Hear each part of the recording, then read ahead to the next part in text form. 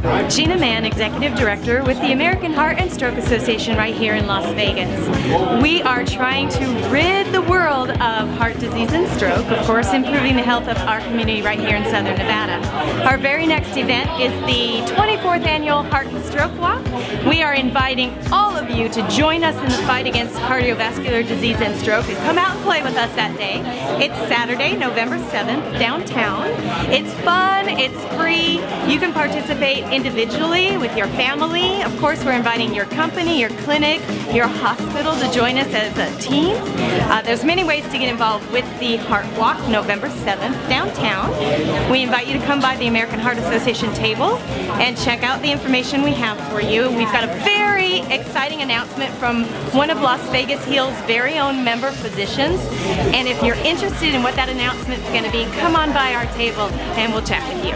St. Rose has been a part of my life for a very long time. I do not have children, but I am the godmother of a now 18-year-old, and she was born at St. Rose de Lima.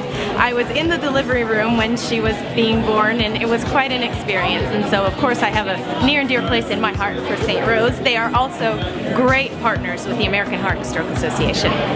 On behalf of the entire staff of the American Heart and Stroke Association's Las Vegas office, I'd like to congratulate everyone here at St. Rose for this beautiful new addition.